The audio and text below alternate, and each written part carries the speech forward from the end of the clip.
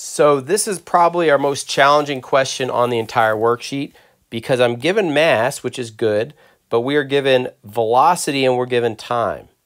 And so this is actually going to be having us do two steps. The first step is we need to figure out acceleration, but we know from the beginning of the year that acceleration is the change in velocity over time. Okay? Your velocity goes from 10 meters per second to rest. So your change in velocity is going to be 0 minus 10, as in v final minus v initial, okay, divided by the time it took to make that change, which was 5 seconds. So your answer will be negative 10 over 5, or a negative 2 meters per second squared. But that's not the final answer. That's just the acceleration. Now we have to do F equals ma to figure out our force.